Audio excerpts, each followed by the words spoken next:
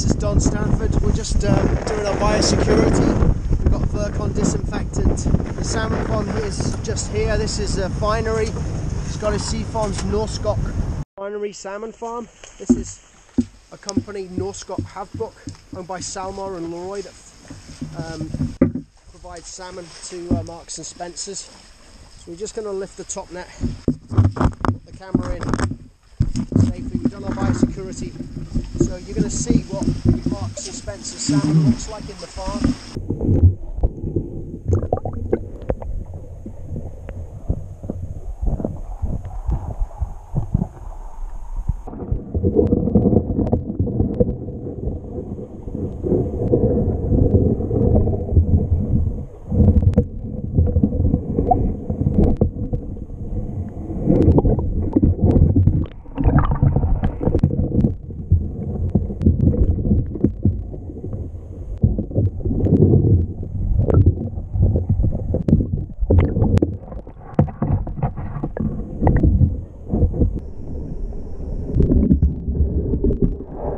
So this is another mort bin.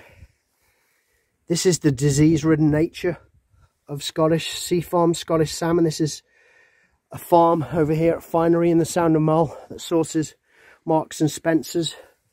Does this look a responsible form of salmon farming or animal production to you? We believe these salmon have suffered unnecessarily. This is a breach of the Animal Health Welfare Scotland Act, Section 19, unnecessary suffering.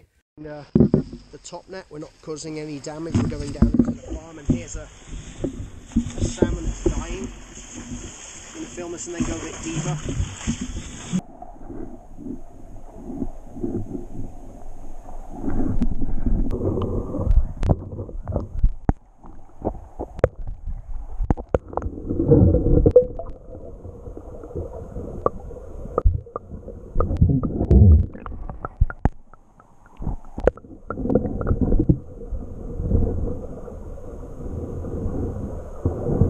Please don't buy Scottish salmon.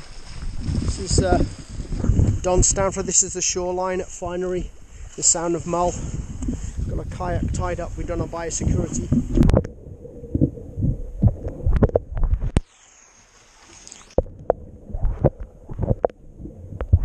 They're trying to kill sea lice, which are crustacea, but they also collateral damages other marine life like lobsters. They're spreading infectious diseases and parasites.